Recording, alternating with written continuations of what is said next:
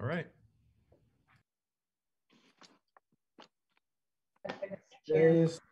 All right, thank you. Today is Thursday, February 25th. It's 2 o'clock, and this is a public hearing for the Mobile City Planning Commission to hear comments regarding a proposed new zoning ordinance, also known as the Unified Development Code. The meeting will proceed according to the agenda. Each speaker will be admitted into the meeting one at a time and be announced by staff. In accordance with the Planning Commission's operating rules and procedures, each speaker will be limited to 5 minutes. A buzzer will sound at 4 minutes to signal that the speaker has 1 minute to conclude their remarks. At the end of 5 minutes, another buzzer will sound, at which point the speaker will be finished. It should be noted that each speaker was provided this information along with the Zoom link to participate in this meeting. At the conclusion of this meeting, the commission will schedule a business meeting to discuss the comments and further review the proposed UDC. Commission members and staff, please remember to keep your microphone on mute unless you are speaking to the meeting attendees.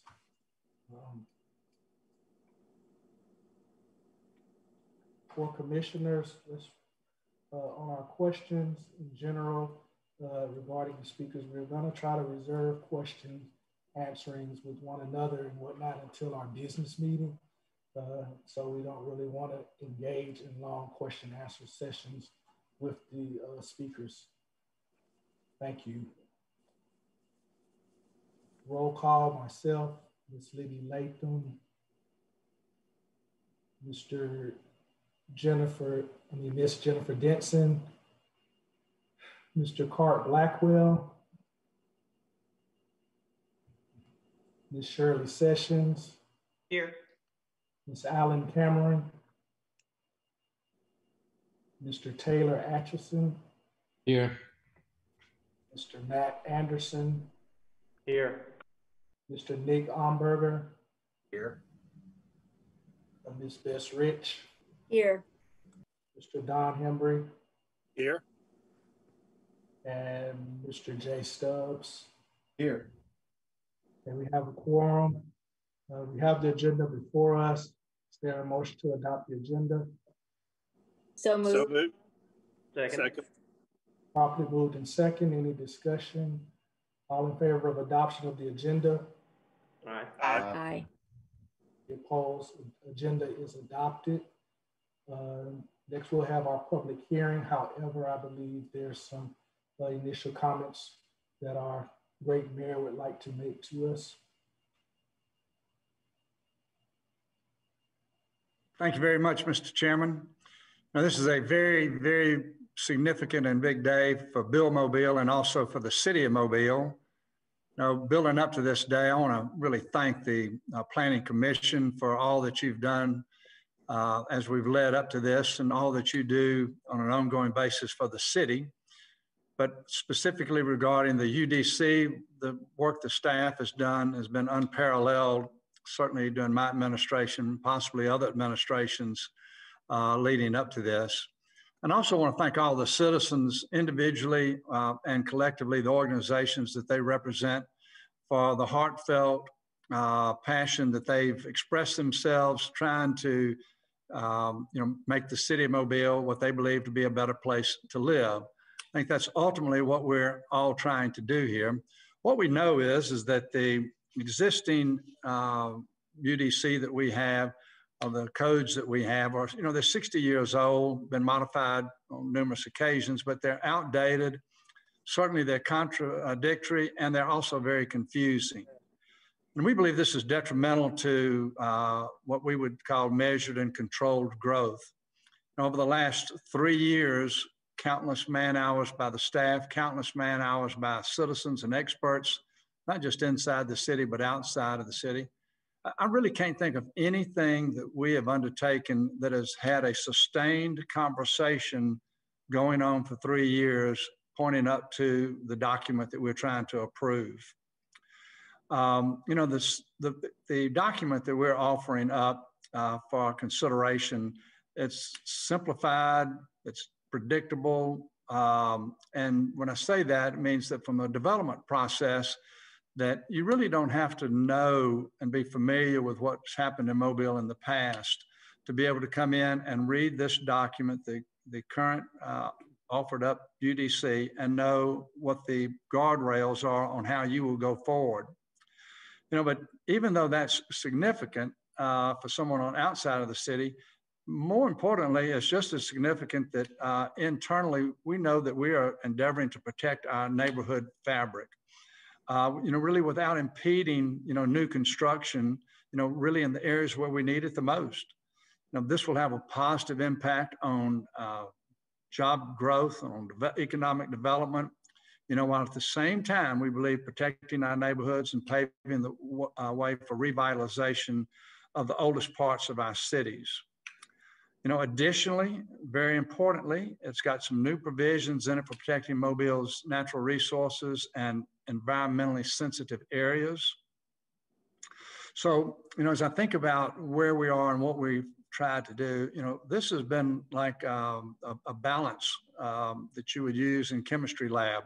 You put a chemical on one side and you put a weight on the other side. And so how do you balance this thing so that everybody involved, is going to end up in a better place than where they are today? We know this. We know it doesn't have everything that each of you want.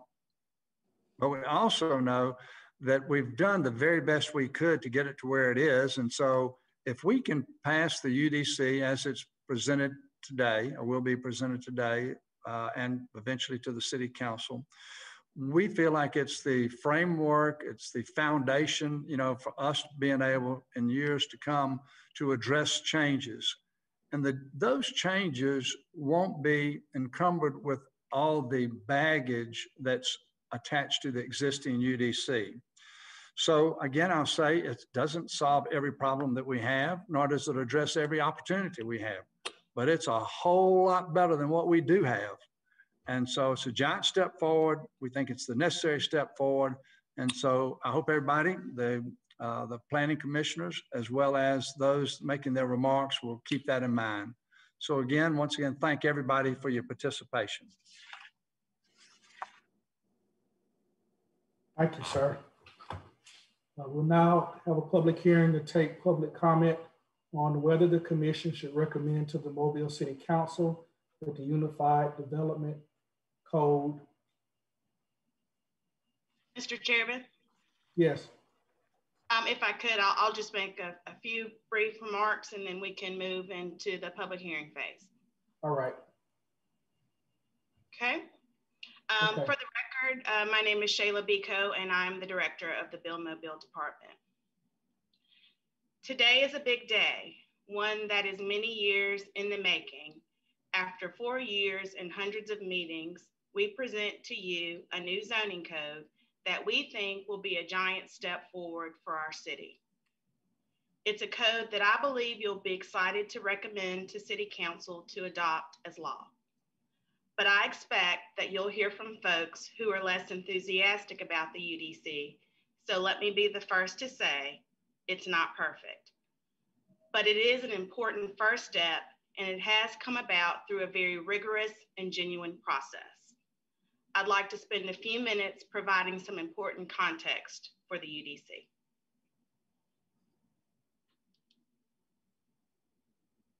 As you consider feedback and a potential recommendation, I hope you'll keep in mind 3 points. Our current code is over 50 years old. It is antiquated, hard to administer, lacks many modern best practices, and does not fully comply with legal requirements. Put simply, it's broken and it's not serving anyone well. The draft UDC may not completely satisfy everyone, but it is a giant step forward. There are many different viewpoints in our community, and it's not always possible to reconcile that, but the UDC achieves a balance of possible with practical, and it contains things for everyone. And adopting the UDC is a first step, not the last. More improvements can come. We have to start somewhere. We believe this UDC creates a platform that we can continue to build upon.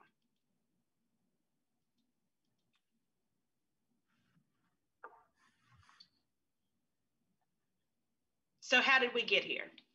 It's been a long road, 4 years or more in the making, beginning with Map for Mobile, our call to action that made updating the code a community priority. We officially began the UDC process in 2016, and since that time, there have been over 75 small group and neighborhood meetings, dozens of stakeholder sessions, and advisory committee meetings throughout each phase of the process. We tallied over 1,300 unique public comments to our online portal, and many more were submitted in other ways. And we've listened. In early 2019, we made a significant effort to get feedback on the full draft of the proposed rewrite, which we call version 2. At the time, we believed that draft was close to being ready for adoption, but the community felt differently. Based on hundreds of comments of concern, we realized that we needed to go back to the drawing board on some ideas. That effort led to the significantly revised and improved version 3 in early last year. With COVID, we convened virtual meetings and promoted them through email, word of mouth, and a social media campaign. And again, we got a lot of feedback, which we used to refine the UDC before you now. As I mentioned earlier, there are many points of view in our community, and sometimes their interests are at odds with each other. Those who care about the UDC are very passionate. Most of the feedback we received was extremely detailed, thoughtful, and helpful. Some of it pointed in the same direction, but some of it conflicted. The proposed UDC strikes a balance, giving everyone something, but no one everything. But that doesn't mean we haven't listened and heard. We responded to feedback in a report that groups similar comments, identifies potentially conflicting comments, and notes whether a change was made in the UDC and why. And remember, the UDC is a huge improvement over our current regulations. All facets of our community will find things to like. We provided the commission with a brochure that describes these benefits for neighborhoods, for the development community, for our city's economy, and for our natural environment.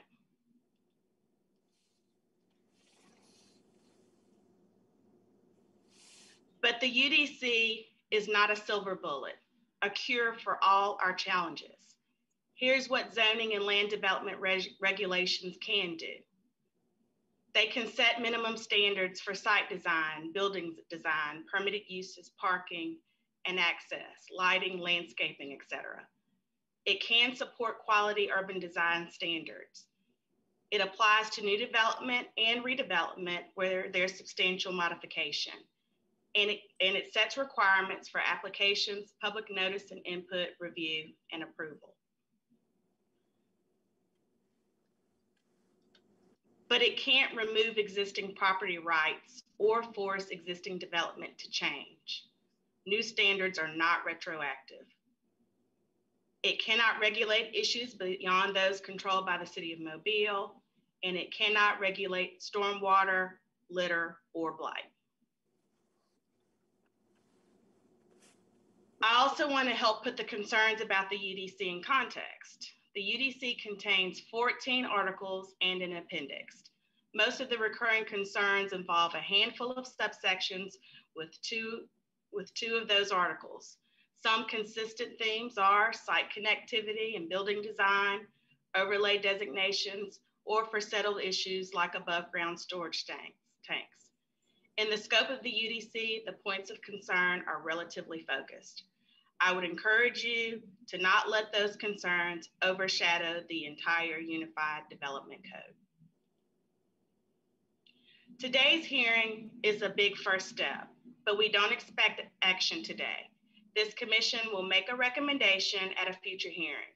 Then at a separate hearing, City Council will consider formally adopting the ordinance. So today is a first step, but also adopting the UDC is a first step. It's a beginning, not an end. Zoning codes are not meant to live 50 years. With the pace of change in the world today, successful cities frequently test, update, and refine their regulations. Sure, the UDC could be different, perhaps improved in some ways, but perfection can be the enemy of progress. The proposed UDC will move Mobile forward. We must take this first step before we can get better. Thank you, Mr. Chairman.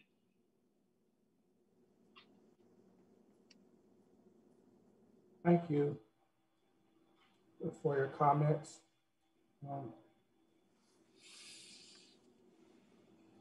Yes, we shall proceed now to our public comments. Staff, how are we going to handle this? Mr. Chairman, I will admit each speaker one at a time. I will announce their admittance into the meeting, make sure that they can hear us and we can hear them. Then once they begin speaking, we will set the timer for 4 minutes and then the additional minutes so they have their total 5 minutes speaking time. I have admitted Ms. Becca Shaw into the meeting. Ms. Shaw, can you unmute?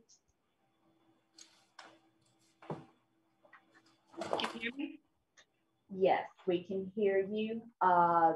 You can begin addressing the commission now. Okay, wonderful. Thank you so much. Good afternoon, Commission. My name is Becca Shaw. I'm a broker at Keller Williams and a local real estate investor. I live and I work in Midtown. Thank you to the Planning Commission today and specifically to Shayla and Margaret for the opportunity to speak in support of the Unified Development Code. I sat on the Technical Advisory Committee and witnessed the effort Shayla and her team have put forth in getting the city's code up to par, or at least up to today. With it being over 50 years old and created in a time before technology was around, I am seeing firsthand the benefits that adopting the proposed UDC would have for our community, our environment, our neighborhoods, and our local development. Specifically in the real estate and development community, the UDC provides a modern and flexible approach to regulation. While it does require more research and a little more effort upfront for builders and developers, it does provide a much more predictable and consistent approval process, which is something I think we all agree is necessary. This should greatly minimize unforeseen development delays and unnecessary costs, resulting in a more cohesive relationship between the city and developers. Overall, the UDC will make city government more predictable, consistent, and efficient. Breaking this down a bit, what does that mean? That means there'll be fewer situations that will require a full public hearing, shortening approvals by working directly with city admin. It means an efficient and consolidated document where information is straightforward and easily found by all. There's also flexibility with new planned developments that did not exist prior to this overhaul. Most important to the continued growth of downtown, there are new options for residential and mixed use projects in the downtown waterfront and maritime mixed use districts. In closing, our 50-year-old zoning code needs an overhaul to follow the 2015 adoption of the map for Mobile. Community input was key in the many revisions and updates, as it was for the map for Mobile process, and adopting the UDC will allow for a streamlined and updated approach to all aspects of Mobile's continued growth. Thank you. Thank you. Thank you for your comments and your support.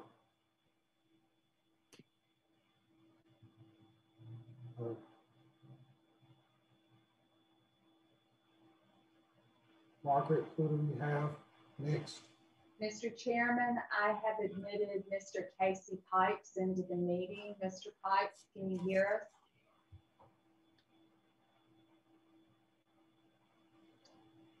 us? Yes, I can. Okay, we're ready. Thank you.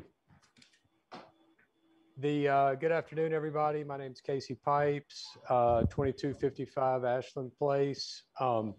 I'm a land use zoning lawyer and probably one of the few people that's read all 4 of the draft codes as it's come through the process. I've been involved with the process on behalf of the Mobile Area Association of Realtors since 2017.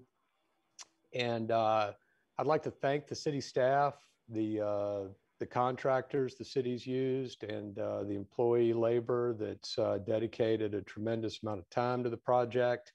Certainly not an easy project to tackle. And, you know, there've been a lot of comments that have come from the Association of Realtors that have resulted in what we think are positive changes to this document.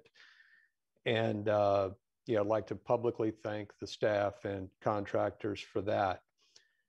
You know, there is a concern, you know, all the time when there is a zoning code change, because when any city changes a zoning code, it could possibly discourage development or investment. And you only know this kind of by the sound of your phone not ringing. And so it's always a concern when the rules are going to change. And so I'm sure the city appreciates the level of interest that the realtors had. These are the people representing the landlords and tenants, the buyers and sellers of all the businesses and property owners in the town, pretty much. So they're a very large stakeholder in this process. There is one comment that the Realtors Association would like me to make as a edit to this draft document, and it's to incorporate the concept of good or positive aspects of a development.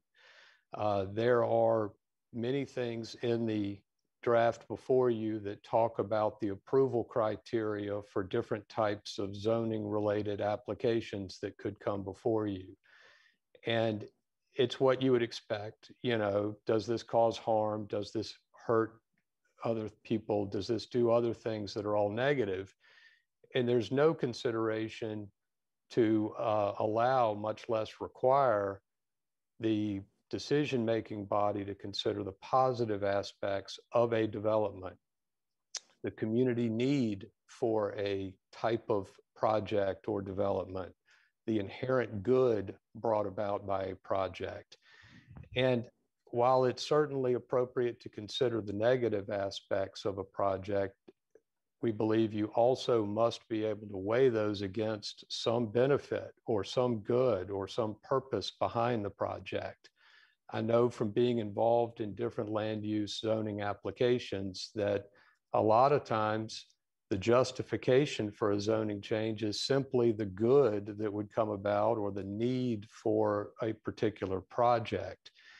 And I believe those considerations can be considered, can be weighed with the burdens and costs of a project to reach a decision that is that balances these needs between pro or anti-development forces. But without being able to consider the positives, I think this version of the code sets a very difficult road ahead for rezonings to facilitate positive change in the city.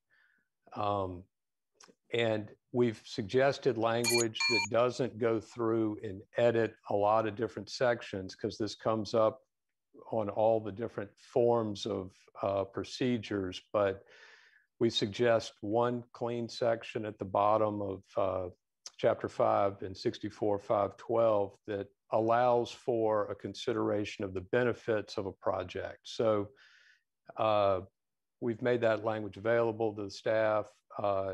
If there's a motion to approve this, we'd like it to include a motion to recommend approval subject to the Mobile Area Association of Realtors comments about considering the benefits.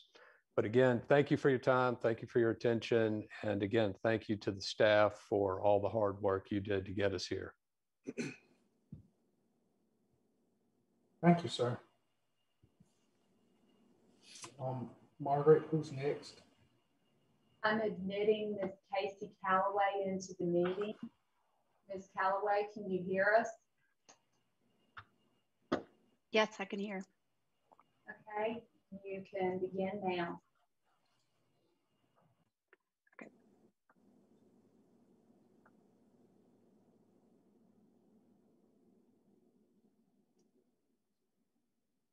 Ms. Calloway, we're ready when you are. Hi, Thank you. I'm here. I want to first off start with Mobile Baykeeper supports the passage of the UDC for 2021. And I'm Casey Calloway, Director of Mobile Baykeeper, and my address is 17 North Reed Avenue, Mobile, and the office is downtown Mobile, 450C Government Street. So we are so grateful for the years and the great expense that the city has taken to pull this effort together. We appreciate how many groups and individual meetings, how many emails, phone calls, and frankly, those conversations on the street corner that y'all have taken to ensure the community understood the changes you were making, felt connected to the process, and connected to the document itself. This is no easy thing for a regular person to read, and I think y'all have done a phenomenal job making it very accessible, so thank you. I'll say Mobile Baykeeper participated proudly in every one of these meetings from the very beginning. The mayor mentioned at Rotary Club today 3 years, but I would absolutely say this started in 2015. All of us know and have been a part of the different meetings, the different processes, the tabling events, the real way that the city of Mobile has brought us together to figure out what do we want to see for our community and for our city. What y'all have come up with is a document that Mobile Baykeeper can support, one that prepares the city for growth, but that also includes timely updates that enable us to enter the 21st century and the joys and challenges that that brings. We are grateful for the vast improvements made since the last significant overhaul in 1965 and I guess 1991, little updates. But the new additions that we see and the real focus on protecting the environment, because the environment is the biggest reason we believe that people live in coastal Alabama and in the city of Mobile in particular. Riparian buffer zones, landscape minimum setbacks, zoning overlay districts codified for the villages of Spring Hill, but also added for Africatown, for the peninsula, and for the historic districts. We are excited about the creation of the Maritime District so that we can very clearly see what is the maritime industry, what is waterfront property, how do we manipulate the two to make sure we're protecting both. We love that there's separate language around so many different industrial development sectors so that it cleans up that language. You know how to apply, and for us, we know how to say this isn't the right kind of project for our community, or to say it's here, so we're going to move forward with it. I think overall, we see one major change and room for improvement on a few topics. The one major change we see needed with the document in the future is that this plan needs to set us up to improve sites over time. While we completely understand that if a single family home has been on a plot in a neighborhood for 50 years, it should be that, just as a warehouse or an above ground storage tank should be. But if the site is changed by any significant percentage, there should be requirements for the site to be improved, kind of similar to the coastal zone management laws relative to a hurricane. But what we want to do is give y'all a minute to celebrate the passage of this document before we sit back down and continue to address the issues that strengthen those buffer zones. We want to strengthen buffer zones. We want to improve landscape minimums. We want to see how the zoning overlay areas work and improve them. And improve them in conjunction and in connection with those communities as we see both Africatown and the peninsula grow and improve. Last thing I want to say is, again, another big thank you. Thank you to the City of Mobile staff, Shayla, Margaret, the brilliant city attorneys who've been a part of this process, to the consultants, also to the leadership of the City Council, the Planning Commission, and the Mayor for recognizing the need to deal with this document. And then the last thing I want to say is a huge thank you to the people who have written those 1,300 comments. The community has been engaged in this process. It's been technical and difficult, and everyone has stood up and done the right thing for us. So thank you very much for the opportunity to speak.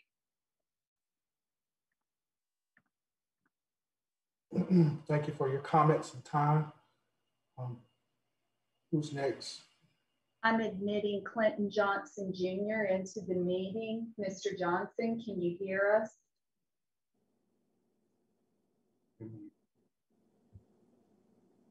Yes, I can now. Okay, you can begin speaking anytime now. Thank you so much. Good afternoon, commissioners. My name is Clinton Johnson Jr., and I'm here for Alabama Power Company, located at 150 St. Joseph Street in downtown Mobile.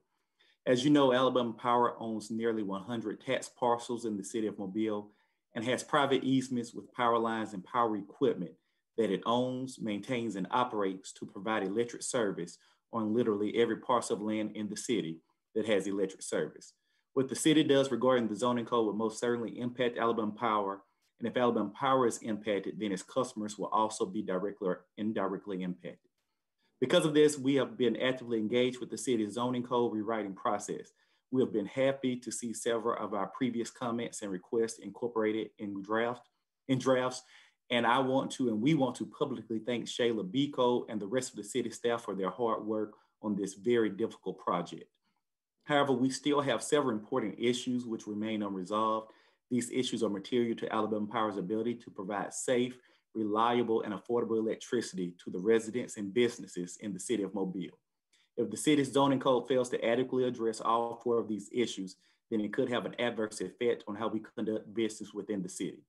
The first issue pertains to the newly imposed limits on where Alabama Power can locate its utility facilities.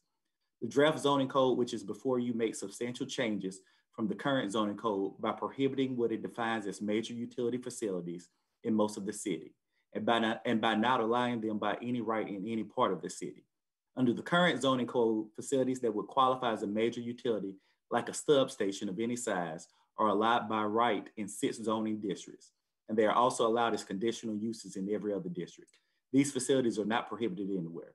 So while it is true that the proposed zoning codes does not change the zoning district classifications for Alabama Power's 100 or so parcels, the proposed zoning code certainly makes a very material change to what Alabama Power can do on these parcels and what Alabama Power can do on well over half of the real estate in the city of Mobile.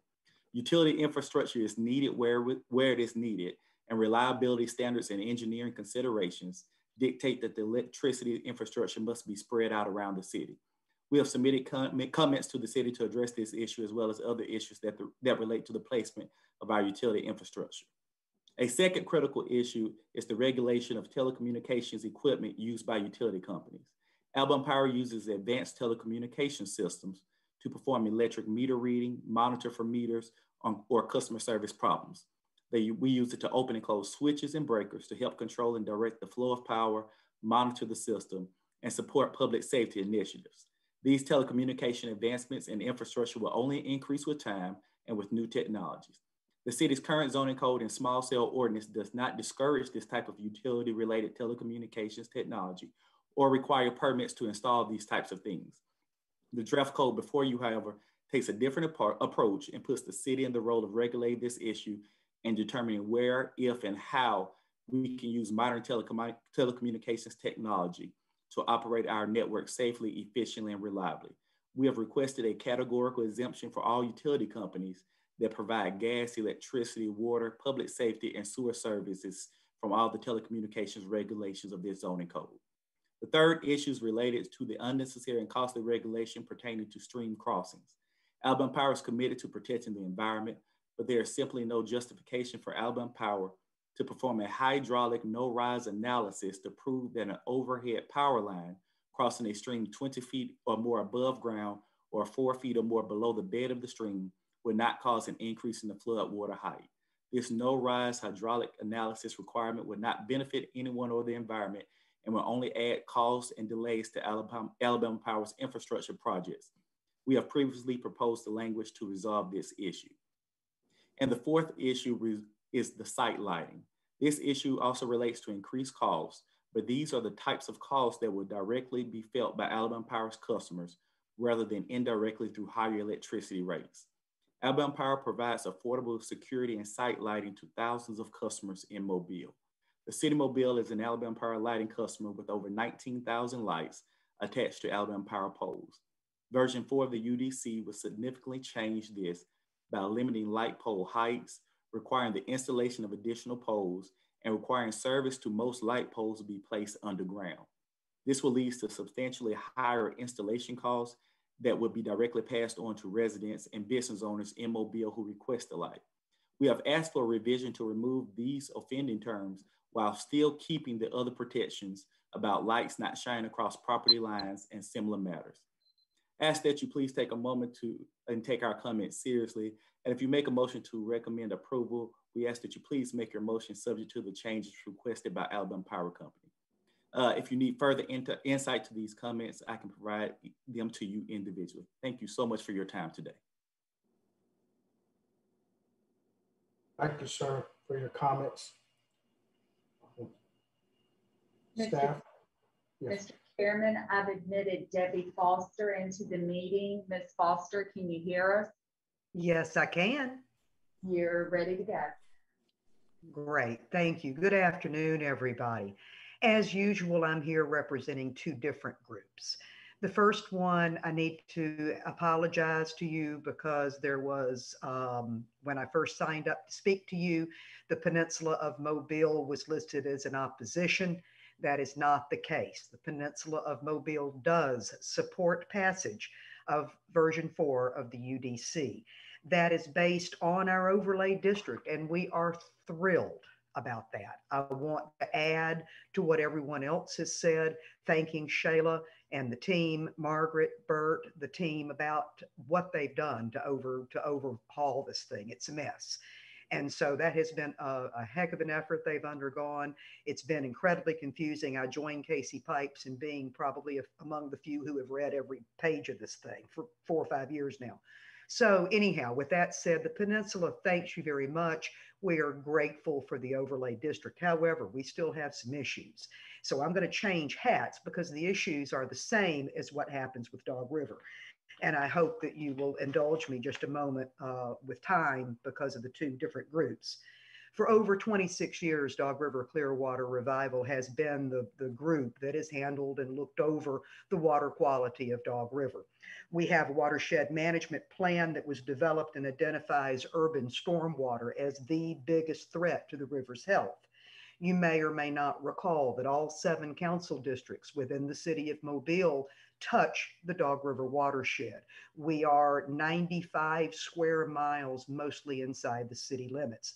So I'm afraid, and it is with great, great regret, Dog River Clearwater Revival cannot support the passage of this as it is written because of some major key issues.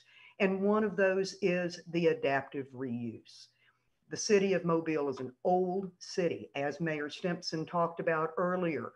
We have got to get our arms around how this city has grown out and it's got so much grandfathered in, spot zoned, all of that.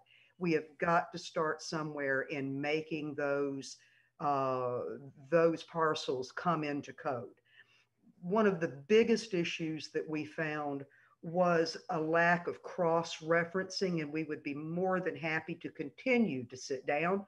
I hope they don't mind still seeing me, to help you cross-reference. If in this building code, you are allowed to take an acre of property and take it from woods to a parking lot, then in your design standards, either it needs to provide for litter capture or it needs to point you to the litter ordinance. The same thing is true with stormwater. Trees and landscaping are not aesthetic when it comes to Dog River Clearwater Revival. That is solely stormwater.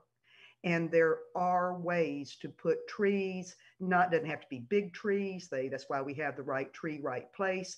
This needs to go throughout the watershed. The conservation districts are marvelous. The riparian buffers, those things, we are thrilled about having maritime districts. Introducing these things are wonderful, but we need to go a step further and take this into the outreaches of the Dog River watershed. What happens at the headwaters affects the river. So by the time we catch it at the peninsula, it's too late. We need to start this at Schillinger Road. We need to start it at Spring Hill Avenue. All the way to Swedetown Road are our boundaries. We need your help.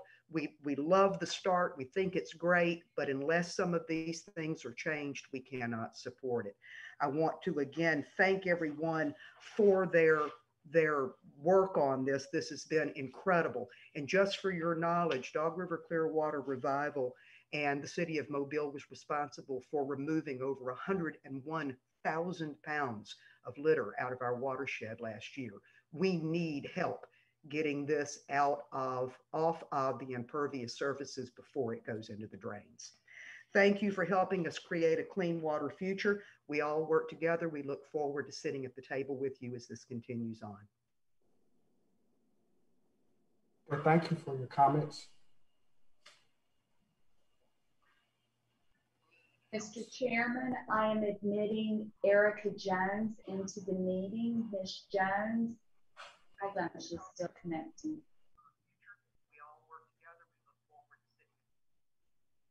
Ms. Jones, can you hear us?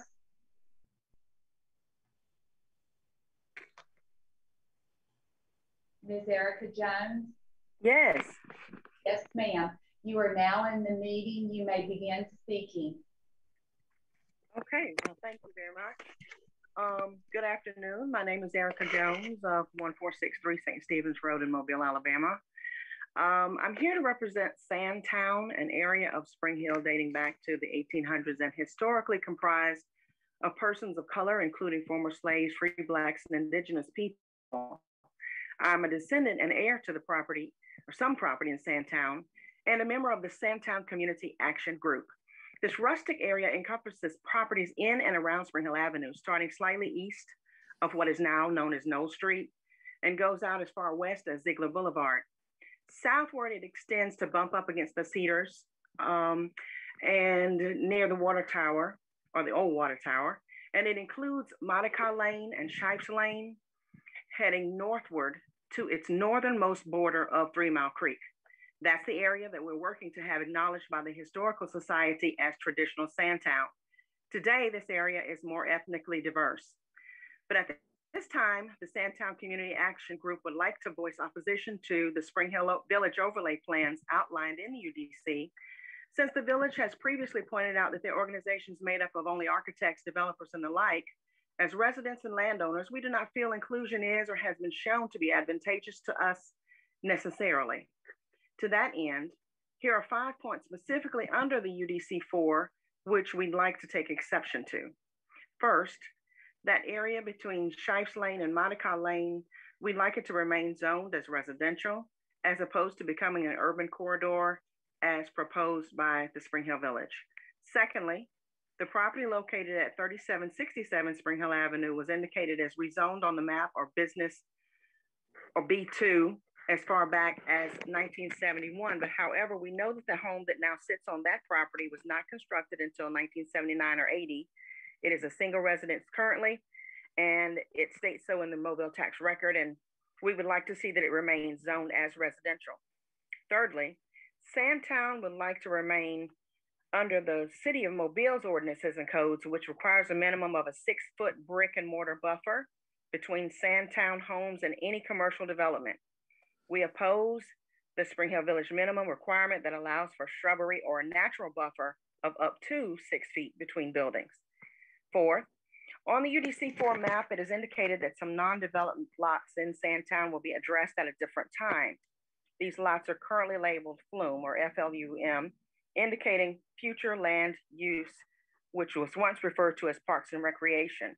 But we respectfully request that those locations be corrected on the map back to their current R1 zoning status, since they are labeled FLUM without prior notification to the families who still presently own those lots, specifically the ones numbered 1917180 and 435595.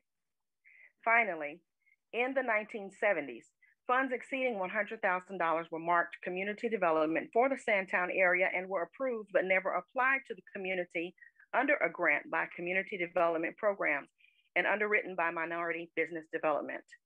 The Sandtown Community Action Group would like to respectfully request a meeting with city officials and planning to discuss the accounting of past funds and or the reinstatement of comparable funding that would allow us to improve Sandtown, including a proposed through street extension of McGregor Avenue and the opposition to draconian building codes, among other issues.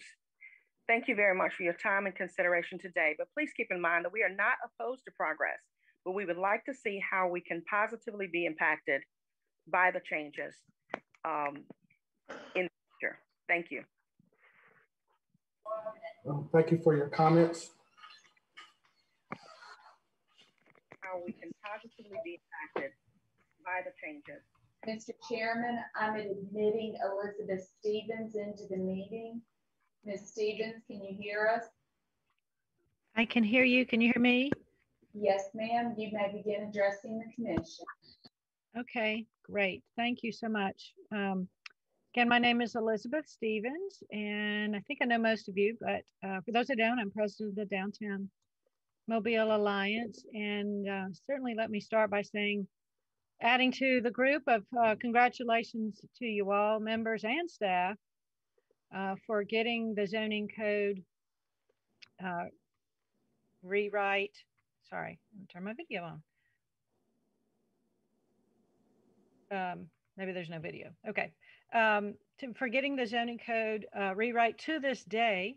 It's an important day, and I know it's been a multi-year and time-consuming effort. And I think we can all agree that our city's future is worth the effort. And so thank you all, I especially for the staff for undertaking this effort, and thank you to our mayor for supporting the staff through these years of efforts. I know many times the easier path would have been to just give up and do nothing, and we would not be better for that. So my appreciation to you all for getting us to this day.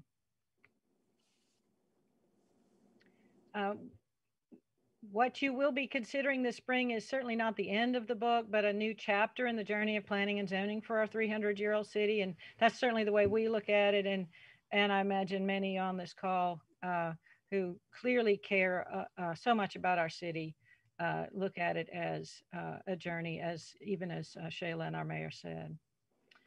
Comments to the proposed changes to the DDD, which is Appendix A, have been submitted to the staff, and we look forward to getting together with them next week to discuss their responses.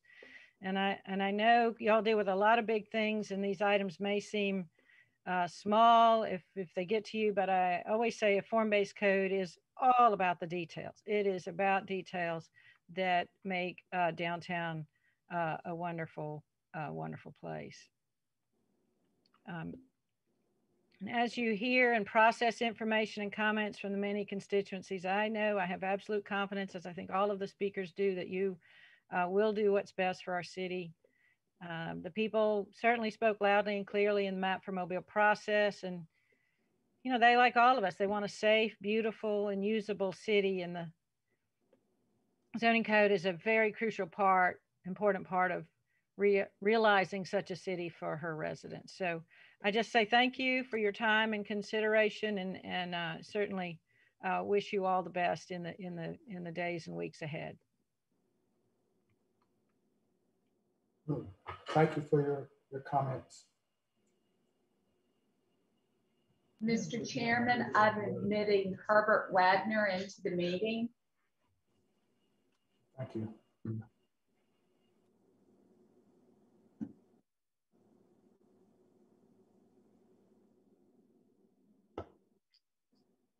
It's still connecting.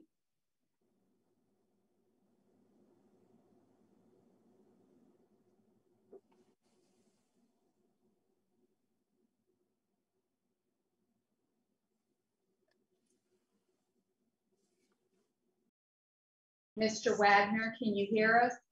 Yes, I'm sorry. That's all right. Yes, sir. You're now in the meeting and may begin addressing the Planning Commission.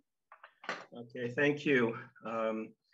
Again, thank you for all the work that has been done. I have been to many of the meetings from the very beginning of this process.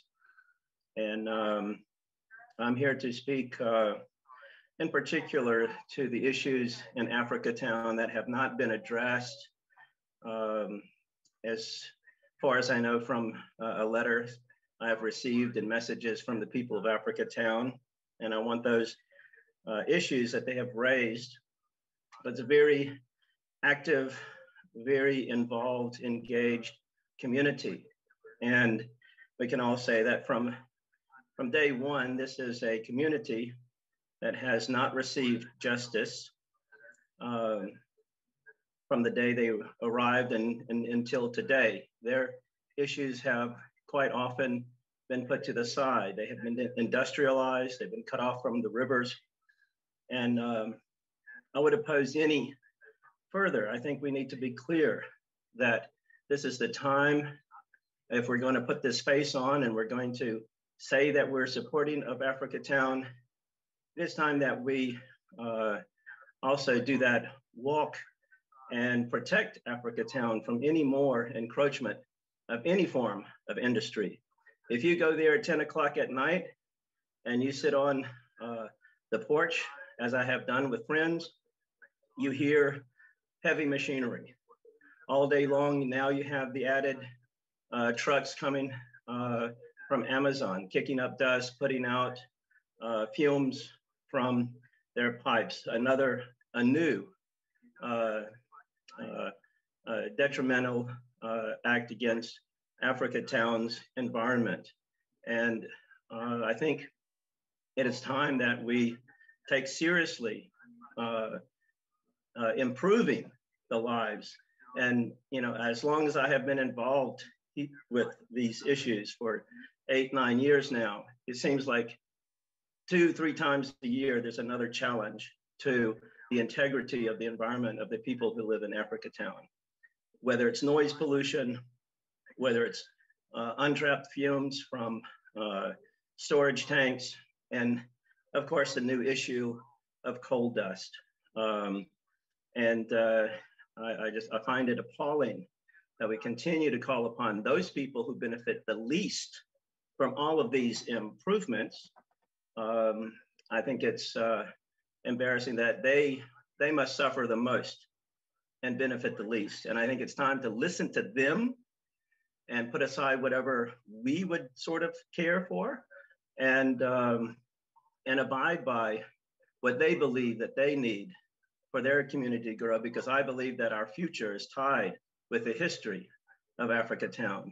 And if people come to Mobile to see Africatown, and what they see is industry, and what they hear is industrial equipment, I don't know how likely they are to encourage their friends to come down and visit the center. And I want it to be a beautiful, welcoming, serene place, as it should be.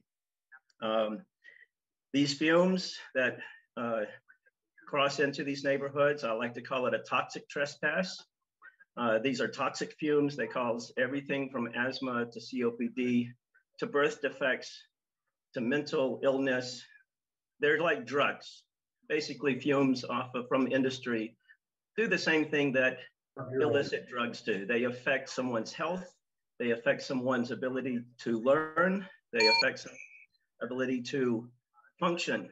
And it's time that we pay attention. And I know some people will speak after and they will address more specifically those issues. But I just wanted to speak out just in the term of social justice, environmental justice, and justice for the people of Africatown. Thank you so much.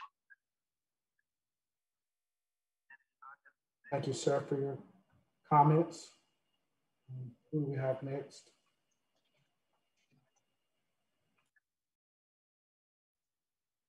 Mr. Chairman, I'm admitting Joe Womack into the meeting. Mr. Womack, can you hear us? Yes, can you hear me? Yes, sir, we can. You may begin addressing the Planning Commission. Okay, thank you. I'm a retired Marine Major, Joe Womack, and excuse me. I'm sorry. I'm retired Marine Major Joe Womack, Africatown native, and I want to remind some of you and maybe even inform some of you for the first time that our sister city up the road, Montgomery, made over $1 billion, that's B, billion with a B, over $1 billion during the first 12 months that the E.J. Lynching Museum was open. Right now, I understand from my friends up in Montgomery that the city councilmen are fighting over how to spend that money, and they're already advertising in anticipation of COVID diminishing the end of this year. So they can't wait to get back in there. And we've been told by the people in the Alabama Historical Commission that we've got a better prize. The community of Africatown got a better story. We got the community, We got the people, we got the descendants, we got the school, we got everything still there. And if it's done right, we can top Montgomery. We're gonna tell Montgomery that we're gonna top what they did once we get open and do it right. But it has to be done right. It has to be a total collaboration between the Africatown community, the city of Mobile, and Mobile County. If those three organizations hold hand and ride together, we can make over $1 billion for the city in less than 12 months if it's done right. But there are some things with the UDC code that we have to keep in mind, in that Africatown is different than all other communities in Mobile. It's the only community that's surrounded by 17 industries. And you can't make a code with one size fit all. You have to identify the differences and be more specific in the coding. For instance, let's talk about the big thing that we've been talking about for years: storage tanks. If you look at the wording for the buffer zone and storage tanks, it says 15 in Africatown. You can't put up a storage tank within 1,800 feet of the Africatown Historic District. We have to look at that wording. You have the Africatown community, which is 5,500, which is 5 square miles. And you have the Africatown Historic District, which is located inside community of 2 square miles. So you could actually put storage tanks in Happy Hills and not bother the Africatown Historic Community, Historic District, but you're still in the Africatown community. And the Happy Hills area, according to our plans for the community, is a big issue of what we're trying to do. Our goal is to change the Africatown community into an African-American historical, cultural destination. A destination is a place where you go and take your family. You go for weddings like Las Vegas. You go for conventions. You go for the scenery. And that's one thing we're working on, is scenery. And with the governor bringing $35 million in here to improve the Brooklyn Field area for family activities, Africatown is the hook for Mobile. I want you to listen to this now. Africatown is the hook. It's like when you put out a movie, they put out a trailer, and that trailer they show on the TV over and over until you say, I got to go see that movie. Africatown is the hook. It's what's going to bring people down to Brooklyn Field. It's what's going to bring people down to the Gulf Quest. It's what's going to bring people down to the convention center. And it's going to bring people down to Mobile to eat dinner and stay in the hotels. And that'll push that revenue up for the city of Mobile. Africatown don't have no hotels. The people have to stay in Mobile to come to Africatown. But it's the hook to get them there. And you got to make sure that this hook is done right. Got to be a total collaboration between the city, the county, and the community. And you can't have storage tanks anywhere around Africatown, nowhere. Those storage, the safety buffer should be at least 2,000 feet from the community, not just for the historical district, from the community. Concerning mixed use zoning, I know Africatown is a food desert, but no one wants to wake up in the morning and find out that the area next to them been switched to a mixed use zoning. The key to having successful grocery stores and stuff in Africatown are the people. Right now, Africatown has less than 2,000 people. At one time, we were up to 10, 12,000. We had all sorts of grocery stores in there. You got to get the people into the community first, and then you put up the businesses. Then you put up the 7-Eleven, the Dollar Tree, the Dollar General. But you got to get the people in there first. And so you can't change, you shouldn't change in the residential areas until you get the people there. Because right now, the community has houses that needs to be fixed up for people. It has vacant lots, and we should be changing those vacant lots over. So we've got Mr. Womack, Would you please start wrapping up your comments? We reached your 5-minute mark. Thank you. Yes, so we got to remember that Africatown is different than other communities, and we got to preserve and save it because there's no other place, and I'm 70 years old, in Mobile that I know of that has ever brought in $1 billion for the city, and we think we can do it. Thank you. Right. Thank you, sir. We appreciate your comments. Who's next to speak? Mr. Chairman, I'm admitting Judy Adams into the meeting. She's still connecting to audio.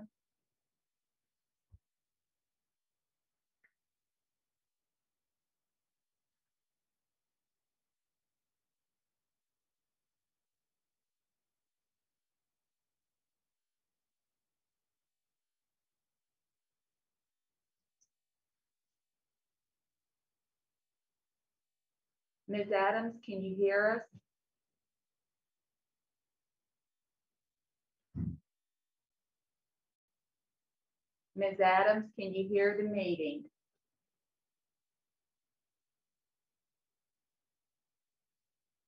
Hello. Ms. Adams, you're in the Planning Commission meeting. You can begin addressing the commission now. Can you hear me? Yes.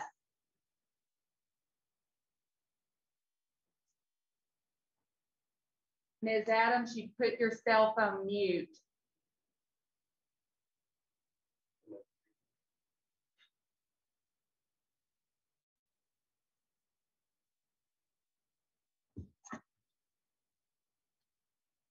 Hear me now? Yes, ma'am. You can begin addressing the commission now. Thank you. Well, good afternoon, Mr. Chairman, members of the commission. I am Judith Adams. I'm the Vice President of Marketing for the Alabama State Port Authority.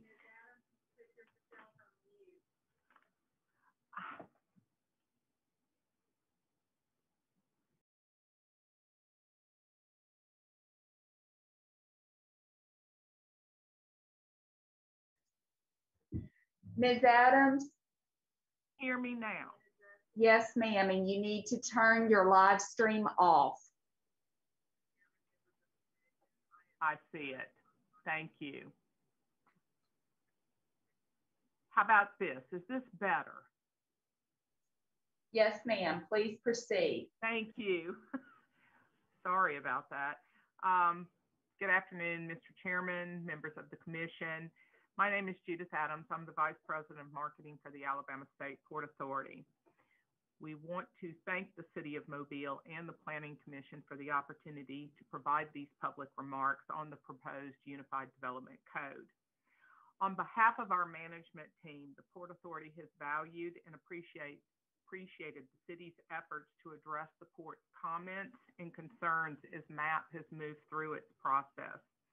The Port Authority engaged in this process despite its statutory exemption to help educate city staff and consultants on both the regulatory structures and the functional and flexible land uses critical to a dynamic and competitive seaport.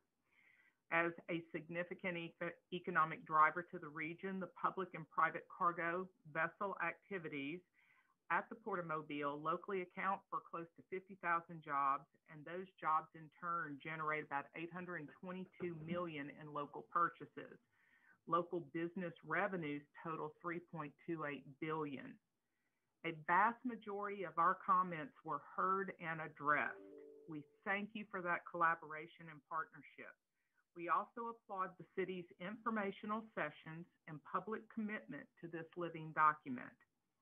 As the city staff had relayed, version 4 will remain a living document following adoption.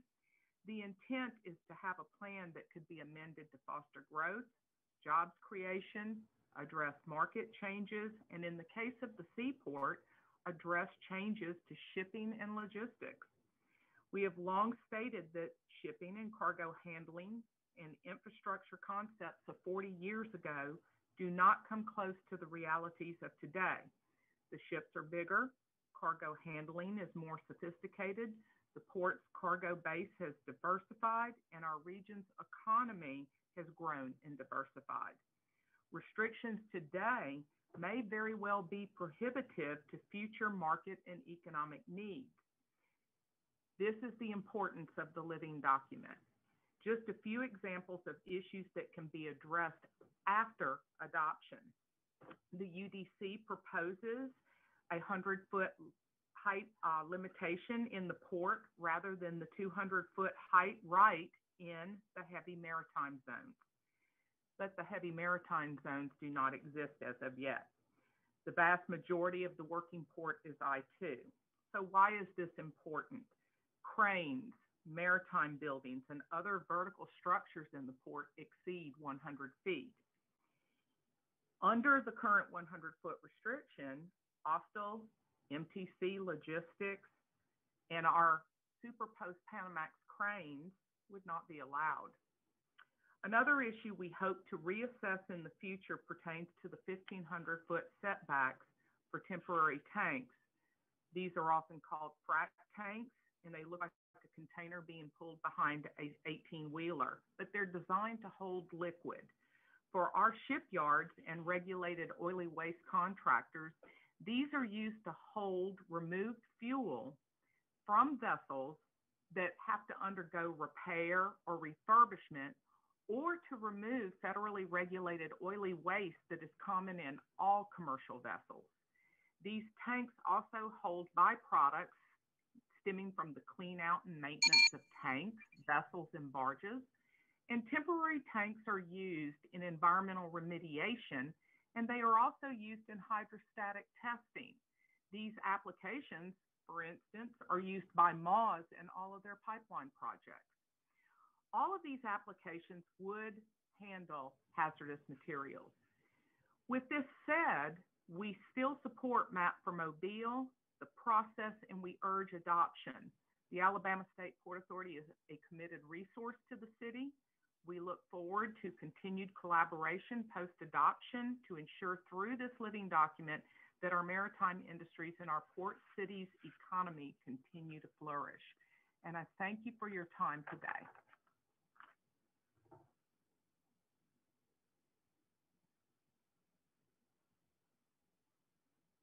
That may not see the chat.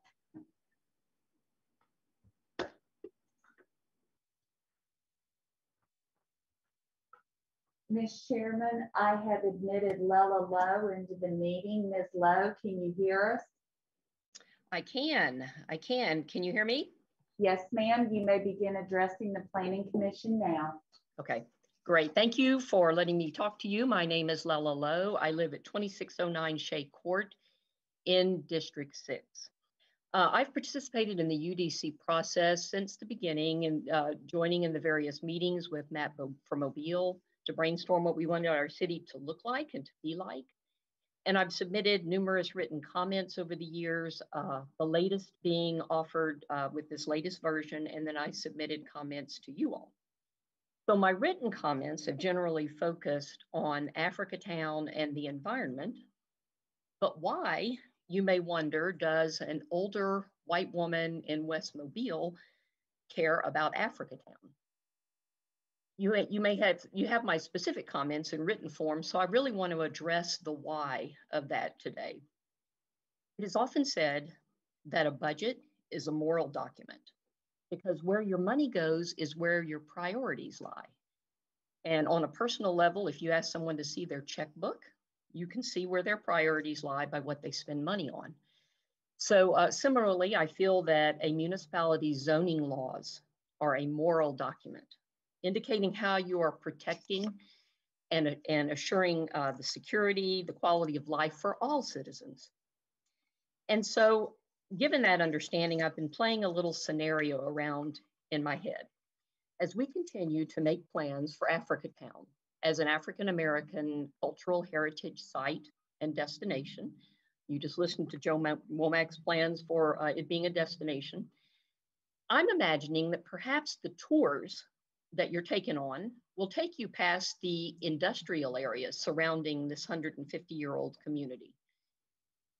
And that would demonstrate right now environmental injustice in action.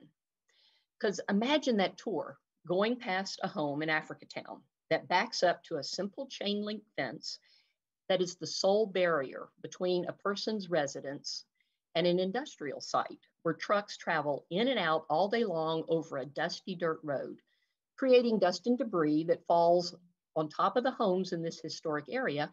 And it's kind of reminiscent of the industrial pollution that fell on their homes for decades from the paper companies. The tour guides that also point to where looming petrochemical storage tanks threaten to overwhelm the neighboring residential areas, the chemical plants that still, to this day, emit noxious odors, and the interstate connector that effectively cut the community in two a couple of decades ago, virtually destroying the small businesses that sustain the neighborhood.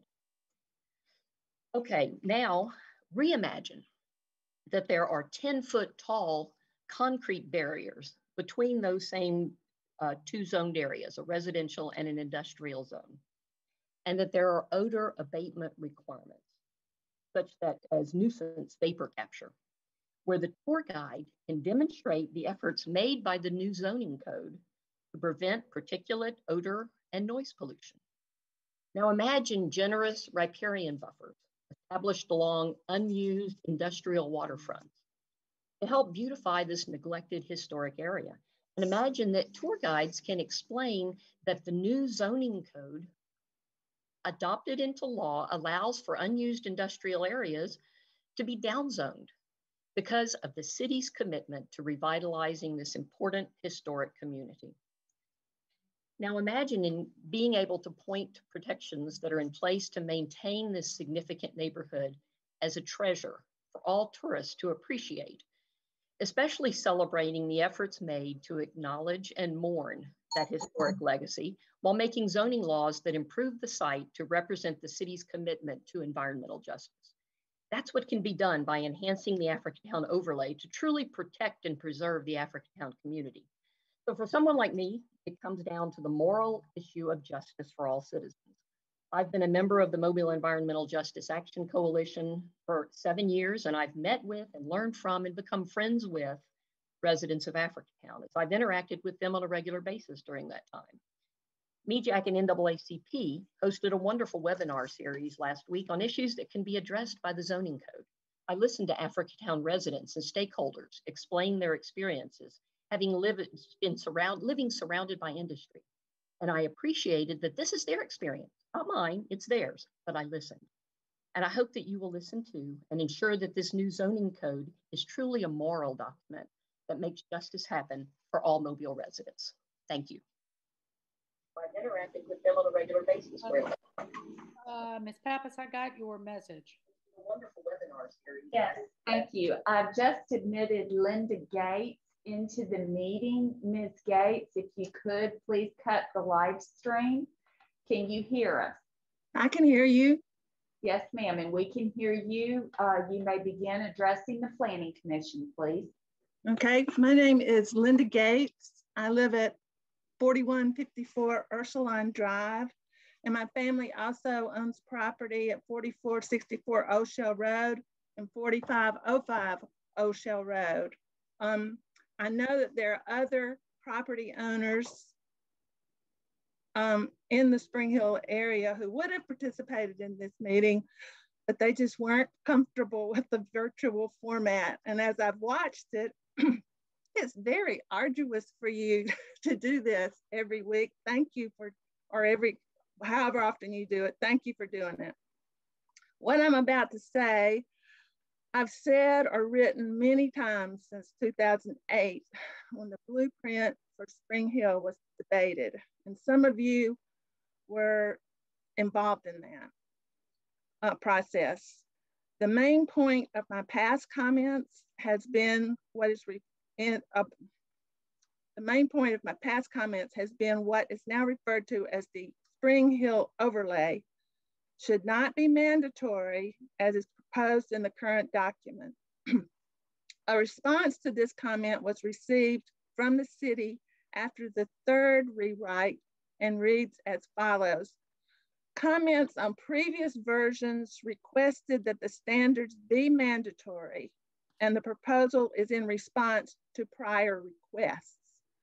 Well, I know that on each version, there's also been requests that the standards remain optional, as was decided and adopted in 2008, and my request has been among those. The basic issue is that the Village of Spring Hill group, which has done some really good things for our city, is advocating that the properties that lie within the boundaries set by the Village of Spring Hill should not be developed in the same manner as the rest of the city, that Spring Hill should have special zoning. Section 6413(2)(a)(3) of the proposed UDC reads as follows: properties being developed or redeveloped within the Spring Hill overlay shall comply with all applicable regulations of this article. And after listening to the list of requests from other people, I only have one, and that's to just change that word shall to may. The mandatory application of these strict standards, to me, seems to be in conflict with the map for Mobile. On page 70 of the map for Mobile document, it's stated, while form-based codes don't work especially well in areas that are, while form-based codes work especially well in areas that are being newly developed, hybrid codes tend to be more effective for places that are already largely developed. Spring Hill overlay is a strict form-based code, and Spring Hill is largely already developed. The issue of making these standards mandatory came up with the map for Mobile in 2015. The document was adopted with the mandatory language removed. It was the same for the blueprint for Spring Hill in 2008, mandatory language removed. The same for the smart growth for Mobile in 2004, mandatory language removed. And I think the present precedent has been set by these previous decisions to keep the standards optional. Our Spring Hill community was deeply divided in 2008 over this issue, and it does not need to happen again. Allowing application of the standards that do not apply to the rest of the city, but making them mandatory for Spring Hill, but not making them mandatory for Spring Hill will alleviate the divisive issue. The people leading the effort for the mandatory application of the Spring Hill overlay do not own property that's affected by the mandatory language. If a property owner does have property that is affected and wants to develop the property according to the overlay regulations, that person can do that even now. Victor Dover, his team developed the blueprint for Spring Hill, stated in 2008 that there was no reason for the standards to be mandatory. He felt there was no need because once developers begin using the standards, they will be accepted without issue. So we don't need this controversy. We made a decision in 2008 to make it optional. All sides agreed. And at every juncture, someone has tried to make it mandatory. So I'm going to ask you just change that one word from shall to may, and I think we'll be okay with it. So thank you to the staff. I know they've worked really hard just listening to the previous comments, and I'm happy. I know from trying to read our zoning in 2008 and now reading this zoning, this is a lot better. The UDC is a lot better, but I'm just asking that we not have mandatory application of the Spring Hill overlay. Thank you for your time.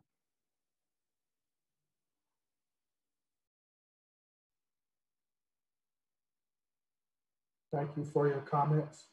Who do we have next? Mr. Chairman, I'm admitting Matt White into the meeting. He is currently connecting to audio.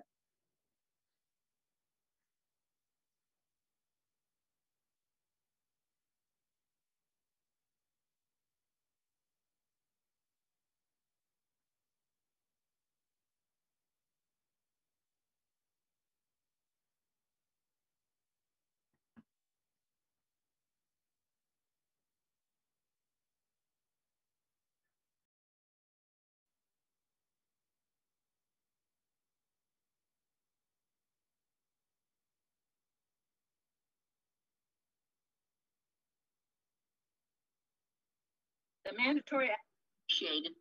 How you doing, my administration, possibly other Okay, members? Matt. Yes. Please cease your live stream. Yes, ma'am. Okay, thank you. And you may begin addressing the Planning Commission now. Thank you. Good afternoon, members of the Planning Commission.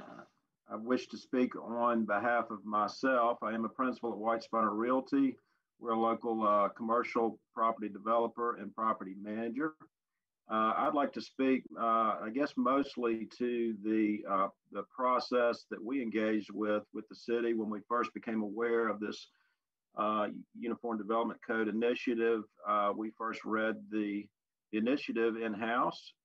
We then hired a local land planning firm to go through that in relation to the properties that we manage and are undeveloped as well.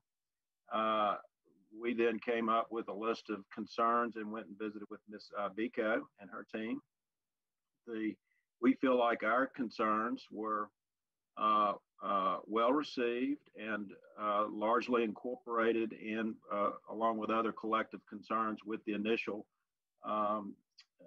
code that came out in 2017. We are at this point satisfied with what we see, along with our civil engineering firm that we did engage. We appreciate Ms. Biko and her staff hearing us out from our developer perspective. I guess most expressively, we appreciate hearing us out on neutralizing the upzoning or downzoning of property here in the city of Mobile. So that was a heavy lift, a large consideration on their part, in our view. And so we really appreciate the neutralization of that initiative, and we appreciate the process that you now have to go through to upzone or downzone your property. So with that said, I think our overall feeling within our collective group is that we appreciate the time and effort that the city has gone to improve the process. It was not an ideal process before or currently, and so we appreciate the efforts that they've gone to. We by and large feel that this is an improvement, and we're in full support of the initiative and the mayor and his staff. That concludes my comments. Thank you, sir, for those comments. Who do we have next?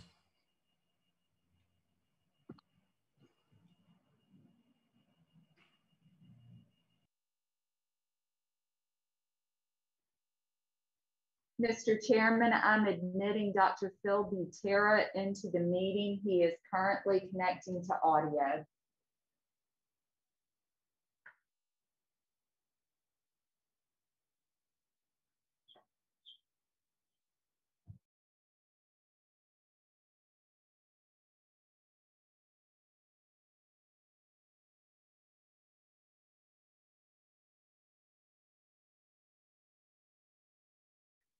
Dr. Butera, can you hear us? He's muted. Dr. Butera, you're on mute.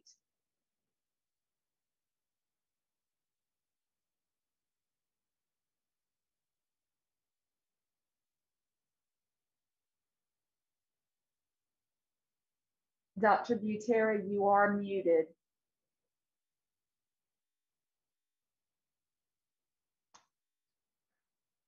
Okay, could you please speak now? We should be able to hear you.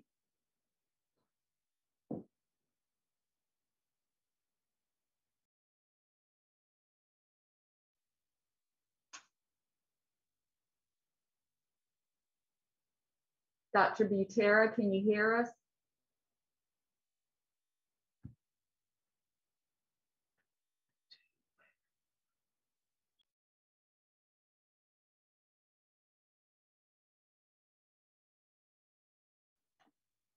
Dr. Butera, if you can hear us, I'm going to lead you into the meeting and admit the next speaker.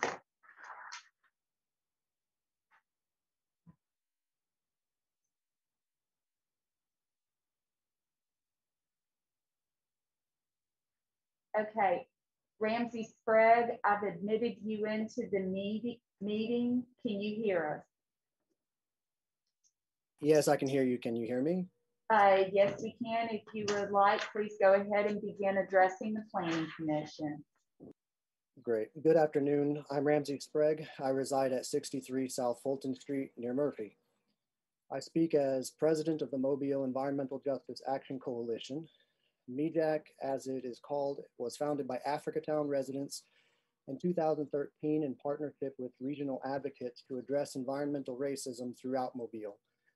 I'm also speaking today for the Mobile, Alabama NAACP President Robert Clopton, its executive committee, and its Environmental and Climate Justice Committee, for which I also serve as chair. Environmental racism is an everyday occurrence in Mobile. The pursuit of environmental justice requires the meaningful and informed participation of residents, decision makers, as well as subject matter experts to find just solutions to challenges caused by the zoning sins of the past that must not be repeated in the future. Our agencies were initially excited to help inform an update to the zoning code, but we have serious reservations with elements of its public participation process as well as its timidity. Now, the UDC's neighborhood meeting standards are thoroughly reasonable. We are encouraged by the creation of the UDC's low impact development and riparian buffer standards, as well as the fact of the creation of the Africatown overlay itself. Unfortunately, the Africatown overlay and other elements fall short of our expectations and in some cases offend the sensibilities of our organizations and partners. For instance, the city declined to respond in writing about any concerns raised about the Africatown overlay, but not so with other overlay districts. Over the last 2 years, at every public participation opportunity regarding the Africatown overlay and industrial zoning standards, we have been generally saying that, one, we see glaring missed opportunities in the overlay. Like the Village of Spring Hill overlay, which is more than 10 times longer than Africatown's, the Africatown overlay ought to address purpose and intent, which must include abatement of industrial blight and promotion of residential cohesion through harmony with its future non-residential zoned neighbors. Future non-residential development must reinforce Africatown's residential heritage and its integrity. 2, the Africatown overlay, which is surrounded by water on 3 sides, doesn't include any provision for waterfront conservation, despite the city ostensibly supporting 2 water-based heritage tourism efforts in Africatown. The proposed water-dependent maritime use exemption to all riparian buffer standards is too broad. If unchanged, effectively, all of Africatown's waterfront will be exempt from potential waterfront conservation standards in future development along 3 Mile Creek, the Mobile River, Chickasaw Creek, and Hog Bayou, and that would be a crime against Africatown's future. 3, the Africatown overlay must prohibit new non-replacement above-ground oil and hazardous storage tank creation in Africatown. If we all agree we should be past the petrochemical tank farm expansion episode, then please, let's be past it. 4, due to its controversial nature, the coal handling operation ordinance should have been developed through a separate ordinance adoption process altogether and not as part of the Map for Mobile UDC process. Unlike protection for Africatown, the Map for Mobile saw nobody clamoring to expand dirty coal export in city zoning jurisdiction. 5, protection buffers are defined in code as being intended to, quote, physically separate unlike uses and minimize light, debris, and visual intrusion onto adjacent lots. With sometimes truly horrifying results, these goals are not accomplished by current protection buffer standards, which are more or less being carried over intact into the UDC. The harrowing lessons afforded by Chin Street residents in Africatown's Magazine Point neighborhood must be respected. The halting of private outdoor residential activity due to debris intrusion could be and should be functionally minimized by protection buffer standards designed to do what they are already defined to do, be able to do in law. The UDC's protection buffer standards for industrial and maritime zones that border residential zones are simply too weak for vulnerable neighborhoods in Mobile like Africatown, among others. And finally, 6. In 2017, in its current assessment of fair housing report to HUD, the city declared its intent to accommodate and encourage access to innovative affordable housing, then via the then anticipated zoning code revisions. But today's proposed UDC standards are very often divergent from too many of the AFH report's metrics. Assertions to HUD about federal dollars designated for affordable housing efforts in such reports are generally considered binding, and transparency around the lack of alignment between the UDC and the AFH is warranted in the least. In conclusion, the pandemic may have complicated every aspect of life, but the urgency of environmental justice in Mobile has not diminished. Thank you for your time and careful consideration of our agency's spoken and written comments for today's hearing and all the work that's gone into the UDC so far. Okay, thank you for your comments.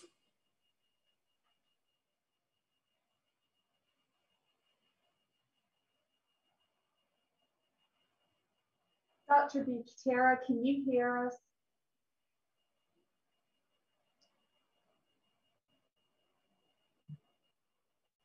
Can you hear me now?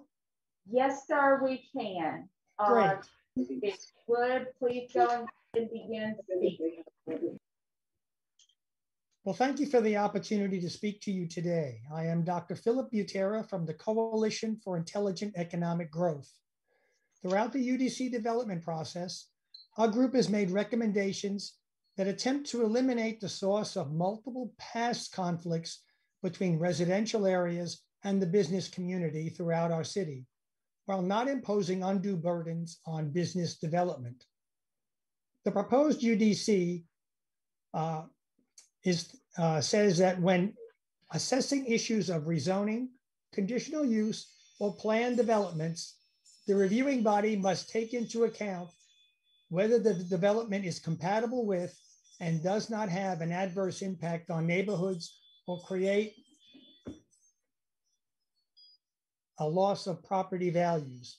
Using these same criteria as a guide, our recommendations are as follows.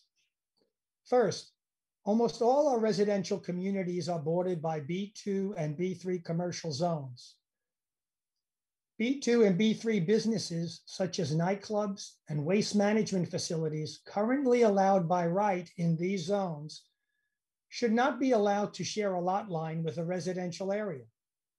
This concern has been echoed by multiple citizen groups throughout the city.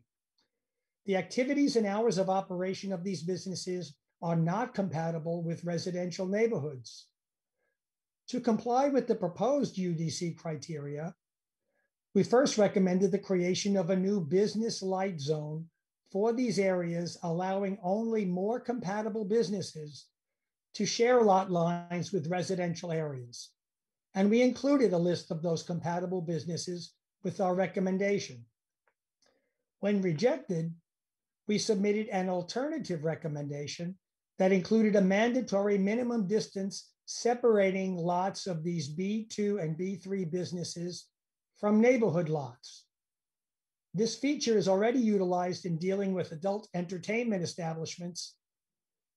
Even the required 10-foot protection buffer, as written, provides insufficient separation for the purpose. Neither of these recommendations are included in the current UDC. Either of these solutions could be phased in at the time of lease turnover or lot sale with minimal disruption. We believe that these recommendations focusing on business and residential properties with the shared lot line will profoundly decrease the number of conflicts between businesses and residential communities. It should also significantly decrease the frequency of residential neighborhood decline that subsequently follows inappropriate shared lot lines. It should also provide some security for residents who invest in home ownership within the city limits. Second, since much of Mobile has already been developed, to be successful, the UDC plan must not only address new development projects, but also bring existing developments up to code requirements over time. The new UDC code requires a 50% expansion of previously developed commercial property to trigger landscape upgrading. Realistically, this cannot happen on the footprint of most existing commercial developments. We recommended landscape upgrading at the time of resurfacing parking lots or when a sale or a new lease of property involving a minimum of 8,000 square feet is negotiated. This too was not included in the UDC. My final point addresses the process of dealing with zoning changes, conditional uses, and planned developments, and the application of for development section. The petitioner is required to have a neighborhood meeting and to summarize the minutes of that meeting, a most unusual requirement given the petitioner's position. The meeting should not only allow the opportunity to discuss different perspectives on the project, but also have it fairly documented without bias. Therefore, we recommended that a neighborhood representative review the minutes and either sign off on the document or make corrections or comments before the document is submitted. This can be done expeditiously by providing this final document to members of the reviewing body 1 week before the issue comes before them. Members will have the time to review and discuss the data at their convenience. In all likelihood, this process should significantly shorten the time devoted to presentations on the issue at hearings of the commission or the council. It should also facilitate a more expedited decision rather than having the issue tabled to subsequent meetings for additional interim study. This too was not included in the proposed UDC. We do hope that you will seriously consider adding these recommendations to the proposed UDC, and we thank you for the opportunity to present them to you. Thank you. Thank you, sir, for your comments. Who's next? Mr. Chairman, Richard Weevil is now in the meeting. Mr. Weevil, can you hear us? You're on mute. How about now? That's fine. You may address the commission. Thank you. Mr. Chairman and Commission, my name is Richard Weevil. I live at 1700 Government Street and have for 40 years. I'm with the Weevil Company. We have been in the commercial and industrial real estate development for 45 years. And we have worked with the city through the years by serving on numerous committees to streamline the development process, to take care of trees, have proper signage, and be very sensitive to the environment. Can I go on without at least thanking Shayla and her team and the mayor for the significant amount of work that they have put into this UDC. I know this process began, maybe 3 years ago with a document that we felt would slow the process of development and also drive up the cost severely, which means you would not be able to rent your buildings. You would not be able to meet the market demands, and therefore nothing new would be developed, which is exactly what we do not need in an area that's fighting for growth. The process of working together has produced a document that we believe is easier to maneuver, can find what you're looking for, and with the present modifications, it is something that our industry believes that we can live with. The city has made a gallant effort to try and balance this document among development groups, neighborhood groups, and environmental groups. And obviously they have done a pretty good job because no one is completely happy. But again, I believe that this is a document that we can live with, and I hope that the commission will adopt this without any changes. I want to thank you for allowing me to speak on what we consider an extremely important change to our city code. The last thing in the world any of us want is to stifle development in our community. So I'd like to thank you for your time today and allowing me to speak. Thank you, sir, for your comments. Who do we have next? Development groups, neighborhood groups. I've admitted Robert Clopton into the meeting. Mr. Clopton, I'm going to unmute you and you will need to terminate the live stream. Okay, you will need to unmute on your end, please, sir. Thank you. You can now address the commission. Good afternoon. To the City of Mobile Planning Commission, I want to thank you for giving me an opportunity. I'm Robert Clopton, president of the Mobile NAACP. Reside in District 6 at 2612 Charlotte Oaks Drive. Again, I want to thank you for this opportunity to comment on this most important project that you have tirelessly engaged. I must first recognize Mr. Sprague, Mr. Womack, and Mr. Lowe for basically reviewing everything I want to talk about today. The mission of the NAACP is to ensure the political, educational, social, and economic equality of rights for all people and eliminate race-based discrimination. As you can see, our goals and yours are similar. And together, our goals are to accomplish something incredible, building a mobile that works for all, not just a privileged few. Now, personally, I salute you, not merely because of what you have done, and hopefully it was filled with creative purpose, a calm dignity, determined courage, but also meaningful fulfillment for justice for all people. However, as I commend you, we also acknowledge perceived shortcomings in this more thorough report that does not address our four constituents or constituencies that I address: political, education, social, and economic equality of rights.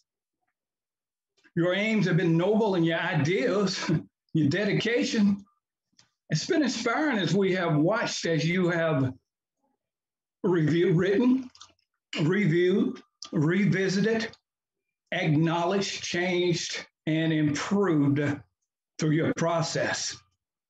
So your achievements are somewhat amazing for the proposed project. Your work, hey, overall, it has served as a beacon of light and shows some hope. But does it address those that are left in the seas, the stormy seas of oppression?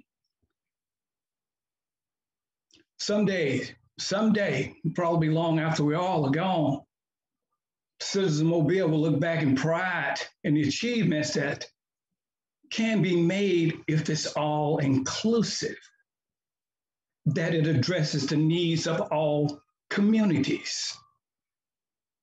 Let's look at Africatown. We've heard numerous comments and reports about Africatown. I want to look at one issue. That is from the environmental standpoint. We feel there are issues that really need to be addressed. These issues on this most historic area causes environmental shortcomings through industry and potentially dangerous poisons to the environment and the individuals, thus compromising their health. Healthcare is very important, We don't fear that the citizens in most areas have been assured a quality, unpoisoned atmosphere from debris, dust, noise, and soil contamination.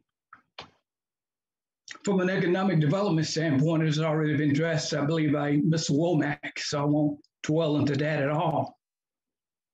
But as the young lady said from the beginning, this is a giant step forward. And the mayor said it's a framework to address change without the baggage that was previously attached to the UDC. But however, if the health, safety, welfare, economic, educational, and all aspects of justice are not addressed for all people, then there is a problem. Again, and that's where the NAACP comes in.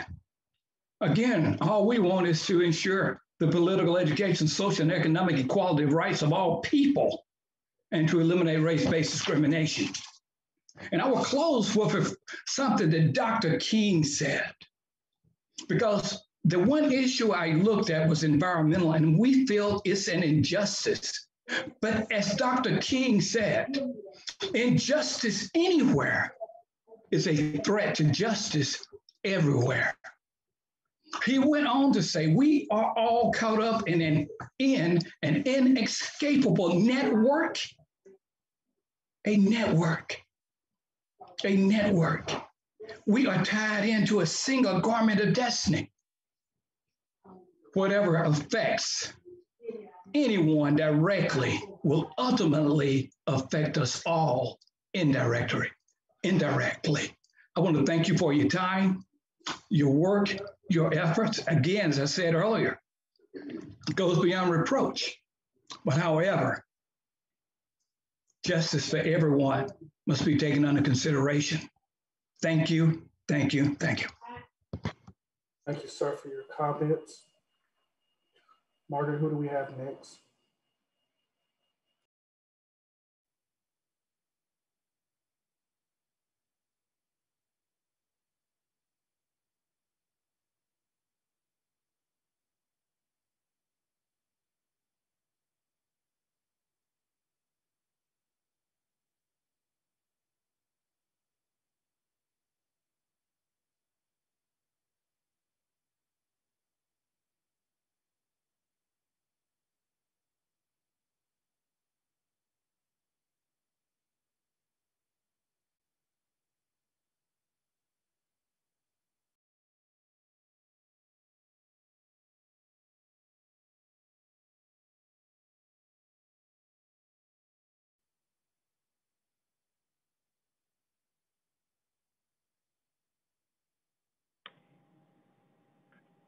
Is there an issue or something?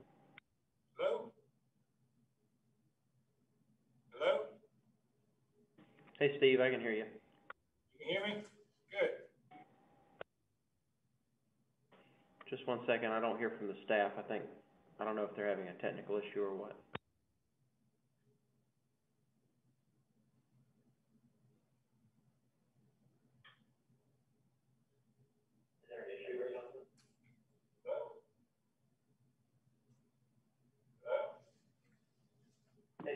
Margaret, we can't hear you. Margaret, staff. Hey, Steve, turn off your live stream. Can you hear staff now? Yes, I hear you now. Okay. Mr. Gordon, is your audio good on your end? Yes, I hear you fine. Okay, you may begin addressing the commission. Thank you. Thank you. Good afternoon, all. I'm Steve Gordon, and I'll be speaking. Can you hear staff now? Yes, I hear you now. Okay. Mr. Gordon, turn off your live stream. Whatever device you're listening to it on, turn it off, please.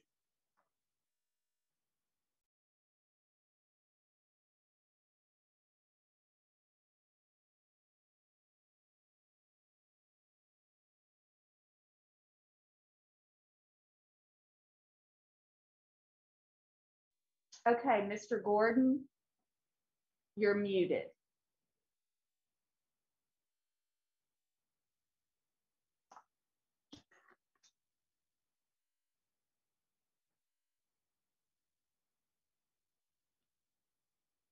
Can you hear me now? Yes, sir. Okay, thank you.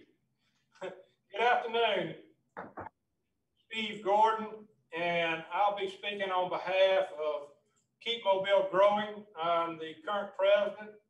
Keep Mobile Growing is a nonprofit alliance made up of over 100 port-related businesses and industries that aid in the generation of over $21.7 billion annually and contribute 147,000 jobs in the Mobile area and Alabama economy.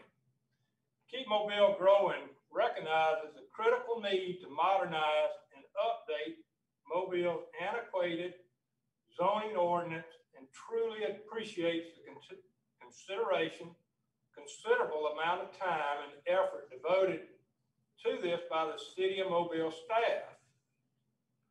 Understanding that the city needs feedback from all of the various stakeholders impacted in order to arrive at a well-balanced, updated code, the KMG leadership has been engaged throughout the many years long process, and we have met with city officials and staff, provided comments to each of the 4 variations of the draft ordinances, testified at Planning Commission and City Council meetings, kept in regular contact with the staff, engaged in the spirit of compromise, kept our membership informed, and made the draft or zoning ordinance a substantial part of our program at our last 2 annual meetings. We believe significant progress has been made over the painstaking process of preparing 4 versions of the code, eliminating a number of the issues and problems areas that would cripple the competitiveness of our businesses and industry, while still meeting the intent of these important updates. We have submitted written comments concerning some minor tweaks that we believe would improve and make this a strong ordinance to the benefit of all stakeholders in the City of Mobile. We want to be clear that we support this ordinance and the updating of the Mobile antiquated zoning code. We thank you for your consideration and time and attention to this important matter and for the ability of Keep Mobile Growing to provide input that will strengthen the proposed ordinance. Thank you for your time this afternoon, and we look forward to moving forward. Thank you, sir, for your comments. Okay, Mr. Chairman, I'm admitting Ms. Teresa Tessner into the meeting. Ms. Tessner, can you hear us? Yes, I can. Can you hear me? Yes, ma'am. You may begin addressing the Planning Commission. Great, thank you. Good afternoon. My name is Teresa Tessner. I live at 272 Park Terrace in the Linecoff Historic District, and I'm the Vice Chair of the Mobile Tree Commission. The Tree Commission does not have authority over private trees, but our enabling legislation does charge us with fostering the planting, growth, and protection of trees on private property. And it is in that capacity that I'm speaking today. The landscaping and tree requirements of the UDC represent a powerful opportunity to strengthen and expand the tree infrastructure of Mobile now and into the future. With that in mind, we would respectfully ask that the UDC be revised in the following ways prior to recommendation for approval. First, there are no landscaping and tree requirements for single and 2-family residential parcels. Yet development of this type does result in the loss of pervious area at a minimum and may also result in loss of tree cover. I've seen no justification for the continued exemption of 1- and 2-family parcels that would outweigh the public good derived from including some minimum amount of green space and tree planting on these parcels. Second, the UDC basically reduces the tree requirement for frontage and perimeter trees from 1 tree every 30 feet to 1 every 50 feet. This represents a significant reduction in potential tree canopy. The justification for reducing the minimum number of trees required is that it promotes the proper spacing for best tree growth. However, many of the trees in the approved plant list have a mature canopy well under 50 feet. The UDC should be modified to require a minimum of 1 overstory tree per 30 feet unless the planting requirements for the tree state a larger spacing distance. This would allow trees to be planted at distances that will promote their optimum growth while allowing more density in those instances where trees with smaller distancing requirements are used. Third, the UDC should be modified to state that heritage tree removal on any site shall not be allowed without demonstration that the development plan cannot be designed to accommodate the heritage trees on the site. This should include language that allows certain automatic or administrative reductions or revisions of setbacks and offsets, required parking spaces, driveway placement and materials, etc., to accommodate the retention of heritage trees. For example, Orange Beach's code includes administrative waiver or reduction of certain setbacks in order to preserve a heritage tree, and a schedule for reducing required parking spaces when doing so would preserve 12-inch DBH or greater protected trees in conflict with the parking requirement. Fourth, it is not clear whether the UDC incorporates a mechanism to verify the accuracy of the site plan with regard to existing trees and tree protections, or that development is proceeding in accordance with the landscape plan. Toward that end, Article 10, Section F of the proposed code should be expanded to require the tree and landscape plans to indicate the location, species, and size of existing trees with a DBH of 3 inches or more, whether they are planned for preservation or not, show the location, species, and size of all off-site heritage trees within 25 feet of proposed construction and earthwork, show the critical root zone for on-site preserved trees and off-site heritage trees within 25 feet of proposed construction and earthwork, and be prepared and certified by either a licensed arborist, licensed landscape architect, or certified landscape professional if the work will require any tree removal. Furthermore, the permitting process for any building, construction, or land clearing should require site inspection by an arborist or equally qualified inspector from the city prior to any groundbreaking or removal of vegetation to make sure the landscape plan is complete and accurate and that required tree protections are in place prior to the start of work. In my remaining time, I would like to add this comment from the Government Street Collaborative, which could not speak today. The collaborative requests that staff revisit the following 2 issues of continued citizen concern that impact quality of life, health, and safety. First, the green space, tree, and landscaping reductions which have the potential to increase stormwater runoff and heat. And second, the negative infrastructure pressures of the proposed density/occupancy standards in all urban residential developments. Thank you for this opportunity to give input today on this very important step forward in Mobile's progress. What are your comments?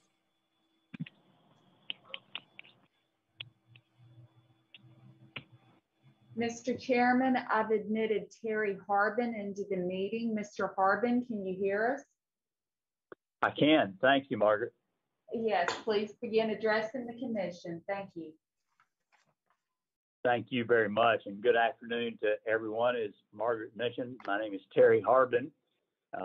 Many of you will know me as a banker for many years in Mobile. Most recently, I retired from that and begun a new venture called Affordable Homes Gulf Coast, which is focused on providing affordable housing for low to moderate income families in low to moderate income census tracts primarily. And I'll also address you today as the current chairman of the board of directors for the Mobile Area Chamber of Commerce. Thank you very much for allowing me to speak. I'll be brief, but also want to thank you for all of your efforts. I know that Shayla and her team have worked very hard in the community meetings to be inclusive. I think I've attended 3 of those meetings over maybe the last couple of years. And in terms of the chamber representation, the chamber continues to support the effort to both modernize and update the city's zoning and development regulations. We believe the city has made significant progress over the 4 prior versions in eliminating issues and problem areas for business and industry, and we applaud the progress that has been made. I can tell you, over my years as a banker, I listened to many business owners when we were working to finance projects, both local and existing business owners and folks coming in from out of town. And, you know, singularly, their desire was to have certainty, clarity, firm footing on what the zoning ordinance were in Mobile and the standards that they needed to meet to make sound investment decisions within the community. So certainly important from an economic development standpoint. Today, as I put on this new hat with Affordable Homes Gulf Coast, working to address the needs of affordable housing in Mobile, the same issues apply. You know, modernized UDC will help us really ensure our developments reflect the appropriate characteristics of the various distinct areas that will be in throughout the city, and the certainty it provides will also help us feel good about our investment decisions. I think broadly, as we work to make Mobile competitive with other areas and folks that are looking to relocate or just wanting to return to Mobile, quality of life is a big concern, a big issue, and I think the efforts placed into the new and updated UDC are reflective of that.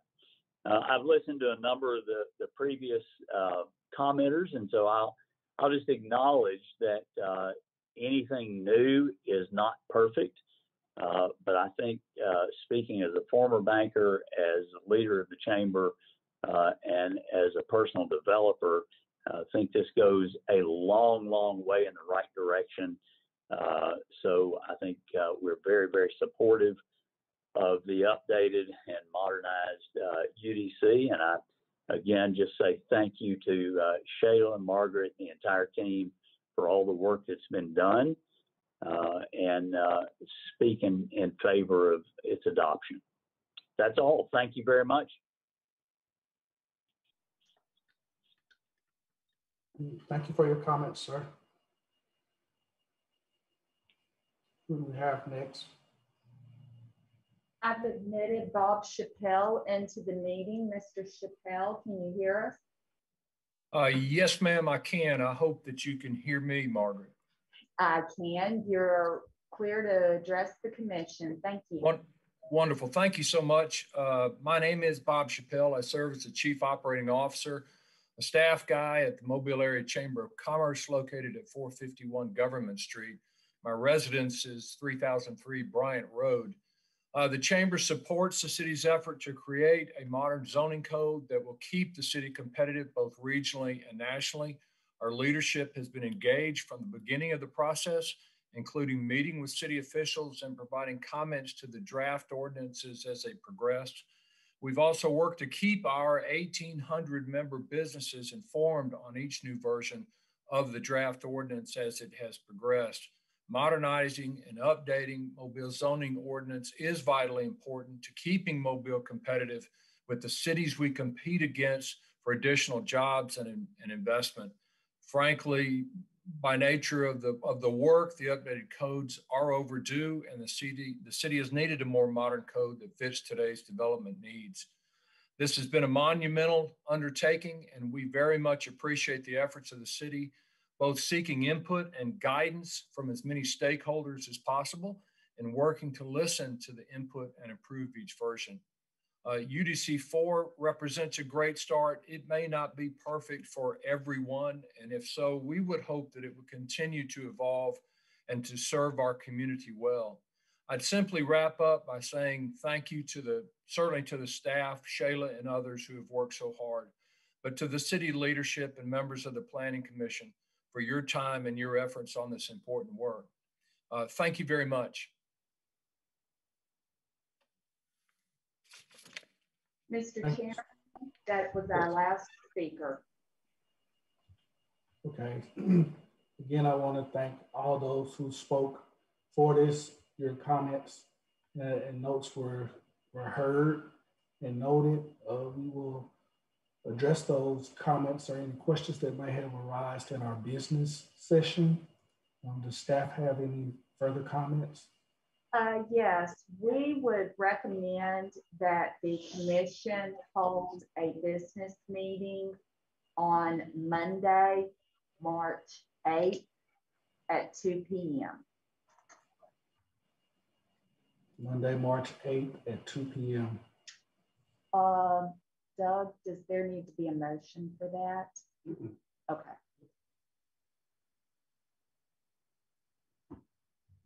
Staff, of course, will send, you know, a meeting reminder, and that meeting will be live streamed. Okay. So we will tentatively look for staff to send out a meeting request for a business meeting concerning things that were addressed today and our way forward from Monday, the March 8th. At 2 p.m. Correct. At 2 p.m. Yes, sir. Okay, so we'll be looking for that. Do we have anything else? Can I ask a question, if I may, of the staff and the commission? Is that okay, Chair? Yes. Thank you. We had the booklet of the comments, but some people went into more detail. Is it possible to ask those speakers to maybe get that transcribed? Not asking the staff to transcribe it, asking the participant to, and then getting it to the commissioners on this planning commission so we can have it prior to that March 8th meeting. I tried to take some notes, but you know, everyone was kind of going at a pace I really couldn't keep up with. And what we have is great, but some of them did list specific things I would like to see in writing if that's possible. Could we ask them to do that? It would be their choice. Yes, we can ask them to submit their comments that they presented at the meeting in writing. Great. While I understand the commission probably does not want to listen to the entire meeting again, I will also send you a link to the YouTube video so that you can go back and, you know, you'll have that immediately available and can scroll through the meeting, you know, to hear some of the pertinent things you're interested in again. Okay. Great. Appreciate that. Anything else from commissioners? So it broke up a little bit. So we are doing the 8th at 2 p.m. Is that correct? Yes. Yes. Okay. And I mean, I know we probably don't know this for certain, but I mean, do you think this is going to be like an hour, hour and a half, 2 hours? What do you think? I would suspect it depends on how many questions and comments commissioners have to discuss amongst each other. Staff, any thoughts? I would suggest an hour to 2 hours. You know, I anticipate the commission having questions. I do believe the comments, how they were provided to you, really help identify the pinch points that are actually in the document. You know, it's not articles A through 1 through Appendix A. It's certain areas, and we will try and provide an outline to help focus the commission's work. Great. Hey, Margaret, this is Shirley Sessions. How soon will you get that invitation out?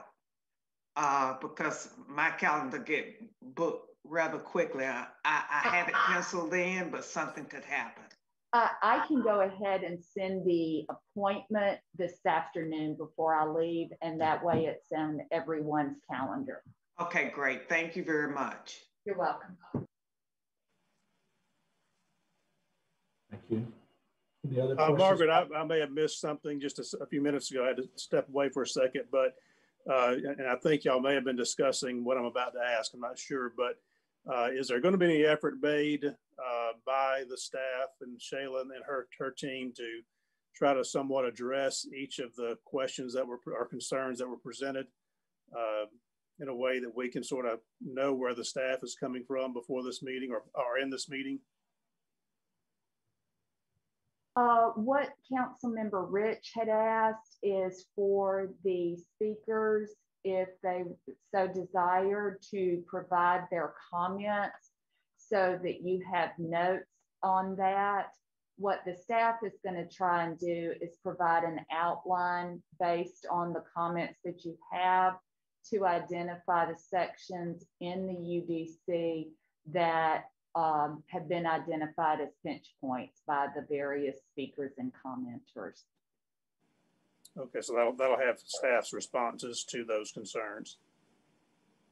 More so identifying that for the commission and for you to make decisions on how to proceed based on those comments. Okay, all right, thank you. Any other questions, comments by commissioners? Anything else from staff? No, sir. Okay, again, I'd like to thank everyone for their participation. Thank all our speakers. I'd like to commend the staff for their work on this. We know it's a heavy lift, but we don't take it for granted. All your pain, and suffering, and love to push this through. So please stay in the fight. Hearing nothing else, this meeting is adjourned. Thank you.